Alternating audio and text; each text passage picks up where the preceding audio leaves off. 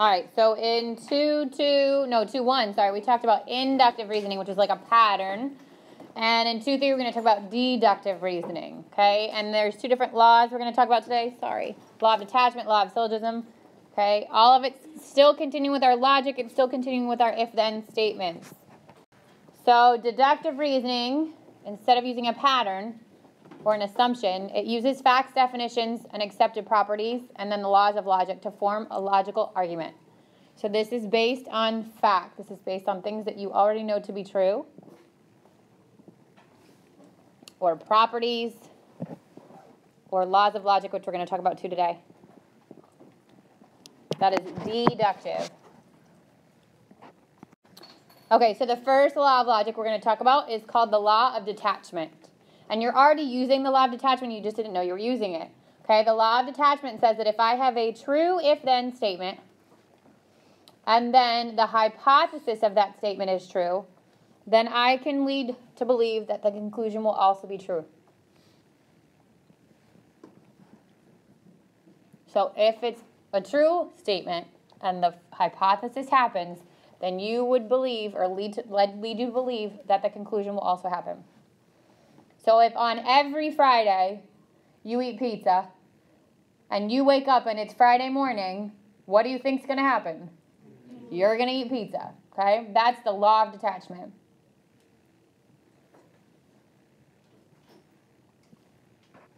And we talked about P and Q. P is your if, Q is your then, or your hypothesis and your conclusion, and the arrow is the order it goes in. So this is saying the if whatever P is happens, then Q will happen. So that arrow is leading you to the then, kind of. Okay, the second law of logic is law of syllogism. And it's used when the conclusion of one of the statement is the hypothesis of another. So you're basically taking two if-then statements and blending them together. So if it's Friday, then I go to the movies. And if I go to the movies, then I'll eat popcorn. Then your conclusion is if it's Friday, I'll eat popcorn. So you basically take out the part that overlaps or the part that repeats, taking out the middleman.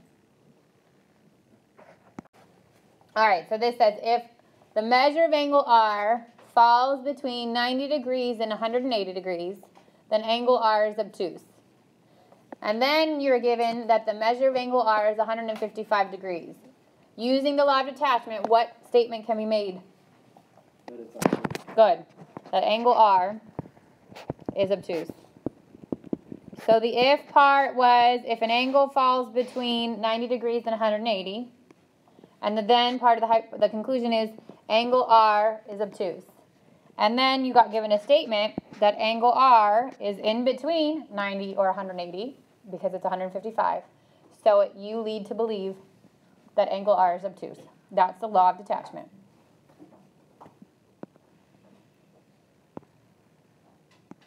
Questions on that one? Okay, if Jenelle gets a job, then she can afford a car. If Jenelle can afford a car, then she'll drive to school. Using the law of syllogism, what statement can you make? Or else? Then skip the can afford a car because that's what gets repeated, right? So the law of syllogism, you want to blend the if of the first with the then of the second. Oh, yeah. Oh, it's more than yeah. Okay. So go. If she gets a job, Then she can drive. there it is. If she gets a job, so if Jenelle, who spells it with an E, which is weird, but we're going with it. If Jenelle gets a job, then she will drive to school.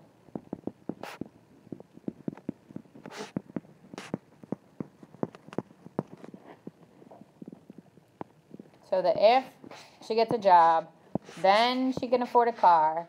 If she can afford a car, then she will drive to school. So there's going to be one part of each statement that repeats. And that's the part you remove when you use the law of syllogism.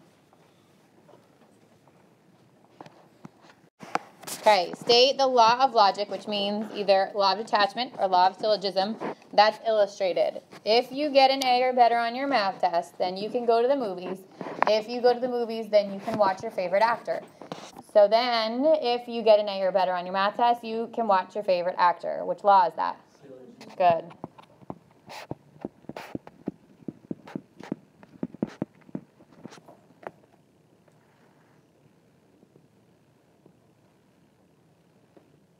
Who can give me an example of law of detachment that you would use from this first? What would have been a law of detachment? So how do you know you would get an A or better on your math test? What could your score be? 90 or above. So you got a 91 on your test. So what would you determine from that? Say again. That's the if. So what can you assume from that? You can go to the movies. So that would be your law of detachment. Does that make sense? Okay. State the law of logic that is illustrated. If x is greater than 12, then x plus 9 is greater than 20. And the value of x is 14, so x plus 9 is greater than 20. This would be law of detachment.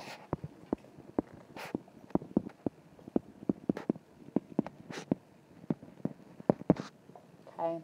So the if was x is greater than 12, and then x was 14, which means it's greater than 12. So you assume the same conclusion.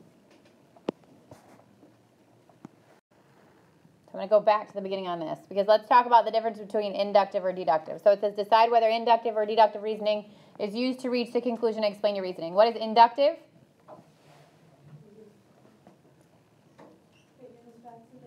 Other way around, right? Inductive means a pattern. Deductive means facts. Do you understand the difference between them? Yeah? So if each time she kicks the ball up in the air, it returns to the ground, what's happening there? It goes up, it comes back down. It goes up, it comes back down. It goes up, it comes back down. No. So if it said gravity would bring a ball that is kicked up in the air down, now we're talking about fact. This is you're watching something happen and it kicks it up and she comes back down and it kicks it up and it comes back down. What happens there? It's a pattern. And so this is inductive reasoning. Does that make sense? You're not using the law of gravity. There's no mention of the law of gravity here. So this is inductive. And it's because it's a pattern.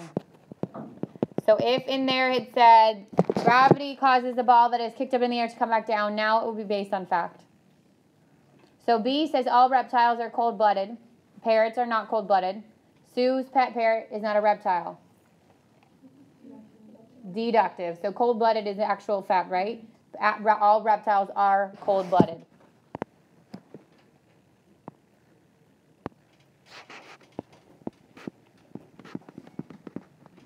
Okay, and it's based on fact.